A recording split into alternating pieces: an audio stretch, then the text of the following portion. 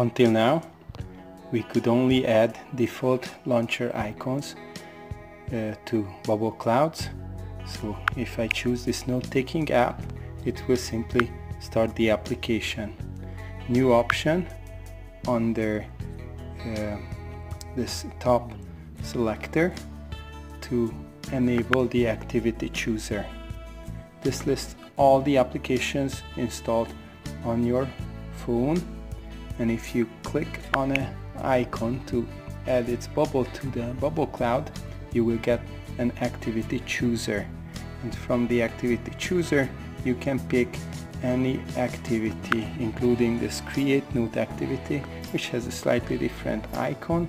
And when I save it and return, you will see the regular icon opens the note-taking app. Using this new activity takes me directly to the new note screen.